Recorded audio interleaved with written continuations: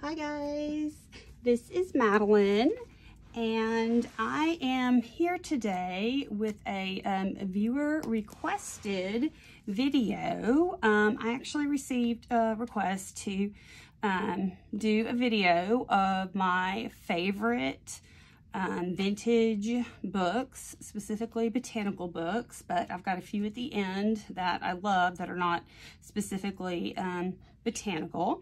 So yeah, I just want to go ahead and get started and show you guys some of my favorite books that I use for junk journaling.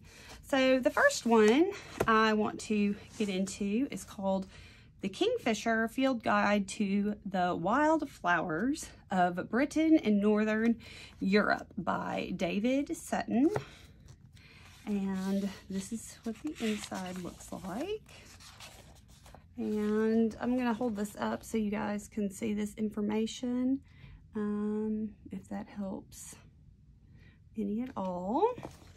And a lot of these books, by the way, I'll go ahead and just say that I have taken apart because that's how I use these books, is I take them apart and use them either as pages in junk journals or for ephemera and whatnot.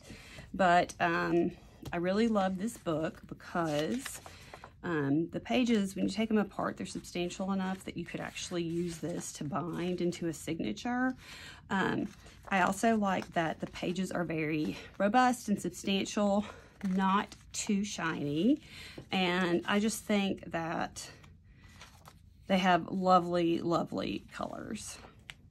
And if I'm specifically going with a color theme, I can come in this book and just flip through and find, you know, something that'll match the theme of whatever it is I'm working with. So that's just a quick flip through of some of the pages in the Kingfisher Field Guide to the Flowers of Britain and Northern Europe by David Sutton. All right, so the next one I want to talk about is called The Oxford Book of Wildflowers. And there is the info right here. And also I get a lot of these books from eBay. I really just go into eBay and I search the title. Oh, look, this has got, that's fun. This came with a dried leaf in it. That's really, really fun. And I search the title and then it'll pop up usually several sellers. And anyway, that's how I find or purchase my books, rather. But again, another favorite. I just love the full-size illustrations. These are nice big pages, gorgeous colors, more of a matte finish, but still a substantial page that you can work with in your journaling. And so, yeah, another one of my favorites. Lots of good colors in this one as well. So that is the Oxford Book of Wildflowers. Okay, the next one, this should come to no surprise to anybody, but is The Country Diary of an Edwardian Lady by Edith Holden. I also have a copy of The Nature Notes of an Edwardian Lady by Edith Holden. So this is what the jacket of this book looks like. And of course I've taken it all apart, so I will flip through, and there, this is what the inside looks like with some of the information, the publishing information.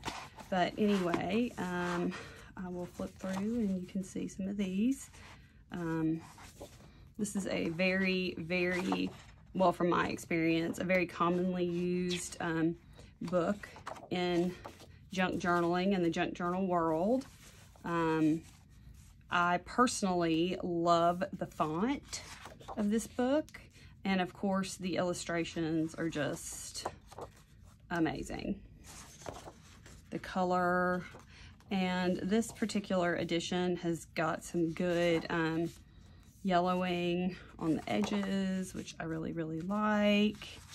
And because I'm going to be honest, in my experience, you don't always know exactly what you're getting, but I have never been displeased. Like, in other words, you don't get an exact flip through of the precise book. You just kind of get a general statement about the condition, the quality, etc., etc. But I've never been disappointed.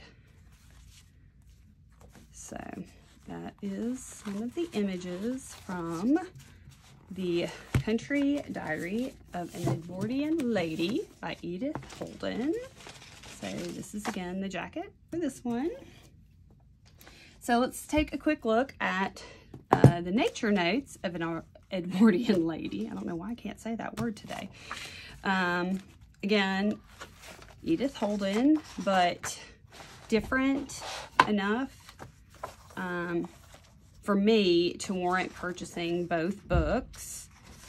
Again, you have different illustrations, different font in the book, and I like both fonts equally. I like both illustrations equally. But again, good for different uses. You know, this is really good for, you know, binding into journals, but also I like to cut some of these images out and use them for other ephemera pieces. And, you know, another note is I am relatively new to the junk journal world. I maybe have been doing this 2 to 3 years, and I did not go purchase all of these items at once. I really bought them a little bit along, like maybe every month or every couple weeks. I would, you know, decide that I would invest in another book to sort of build my stash. This is the Illustrated Book of Wildflowers. And this is a great book because it is a big size book, which, you know, is good for, you know, when I need a bigger size book. I'm sure you'll notice that these books are vary in sizes, and the various sizes to me serve different, you know, functions when I'm crafting or whatnot. This is a great size page that you can fold in half and have in a signature like this, but it's also good for making tags. If you cut this out, you can make a beautiful tag out of this illustration.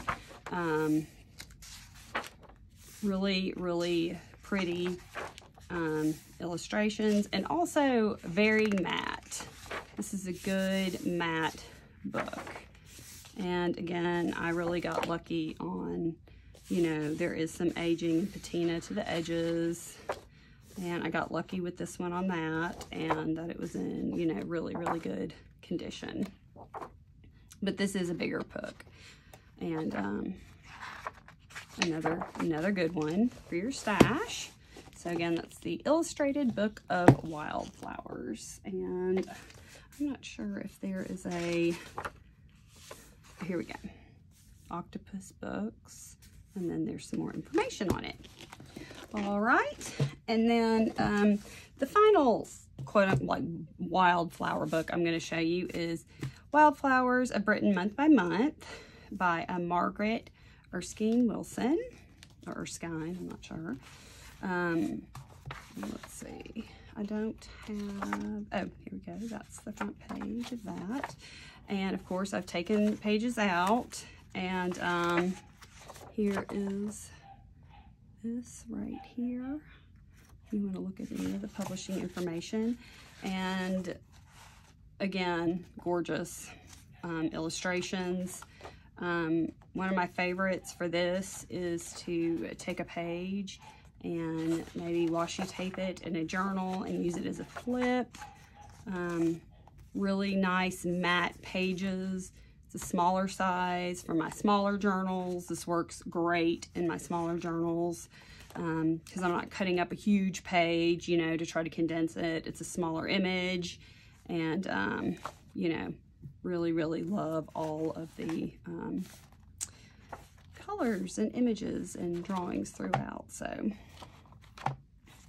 that is Wildflowers of Britain Month by Month.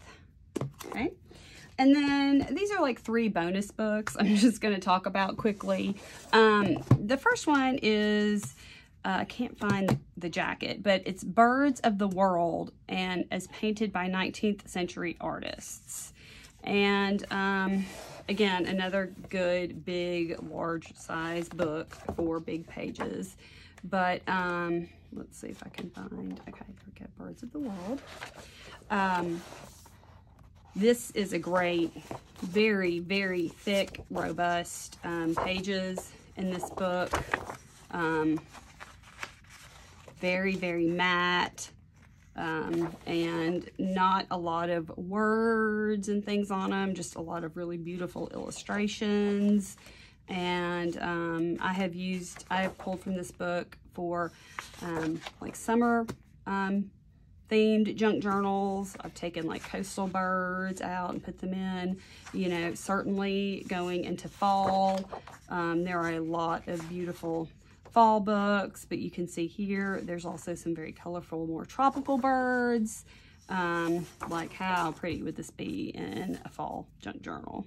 You know, just that kind of farmhouse style. Again, I really, really love this.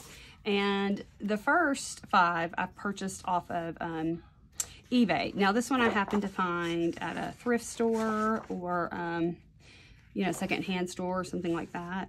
But I'm sure that you could find it on eBay or, you know, from a bookseller or something like that if you were interested. So this is Birds of the World. It's painted by 19th century artists. Ooh, that one's really, really pretty. Look how pretty that is. I love that illustration. Okay, so moving along. This was a really fun find. I found this at a, I guess a flea market near where my daughter went to summer camp a few years ago. And this is Hammond's Nature Atlas of America. Okay. And it's got 320 original paintings. All right. And then this has got some of the information of the printing and whatnot. And again, look at this font. Beautiful. Nice, beautiful big pages. I love the color of the pages. But oh my goodness, look at this. So pretty. Look at these illustrations. Gorgeous illustrations. And but not just flowers. You've got all kinds of different beautiful bird illustrations in here. Let's see, you've got animals in here as well. Look how, oh, this would be cute in a Halloween junk journal. Cute for fall, little squirrel. Lots of animals, and then also fish, lots of fish. I did go through and use some of these in my, again, my summertime junk journals. I've pulled out, you know, coastal fish and whatnot, but just really pretty illustrations. And let's see what else. Oh, insects. So you've got some nice butterflies. I mean, and this book has a way, I mean, in my opinion, of taking something that's not very, you know, pretty or nice and making it look, you know, really, really beautiful. Like this is a, you know, a wasp, for example, which you probably typically wouldn't want to put in a junk journal. But I mean, this just looks very honeycomb and vintage. And, you know, I think it's, and even the ants. I mean, look, there's cute little mushrooms on the ant photo. So, yeah, this is just a really, I think, a unique book, and I had to grab it when I found it. Let's see if there's other sections. Yes, okay, minerals and rocks. So if you were maybe doing like a journal for like outside or camping or something like that, some of these pages might be fun, you know, to include. And I believe all of these things, or most of these things, are indigenous to North America. So there's that book. And again, that is Hammond's Nature Atlas of America. And then last, but certainly not least, is this Reader's Digest Wide World Atlas. I believe I found this at a thrift shop as well. But, oh my heavens, such beautiful, beautiful big pages. Gorgeous big pages, colorful pages. This is a great book to pull from for just about, I mean, I would say any kind of journal. But I mean, look at that. It's gorgeous in travel journals, and it's just, I mean, these are just huge, beautiful map pages. A little bit shinier, but they are very, very robust. So you could really, you know, attach photos to them. You can glue things to them, you know, put an envelope, a flip, something, and it would definitely hold and withstand all of that. So very, very, very nice big pages. And I believe this one, I may have some of these listed in my shop, some of these pages. If I do, I'll put a link down below. Also, I love these kinds of pages in my journals. These kind of index pages, I just think they're so unique. You can just, you know, I just love the uniqueness of these pages. I don't know why, I guess it's just my taste. But anyway, so that's it. These are some of my favorite books I love to use in my crafting and my junk journals. And y'all let me know which one you like the best. And I hope you enjoyed this and have a great day. Bye, guys.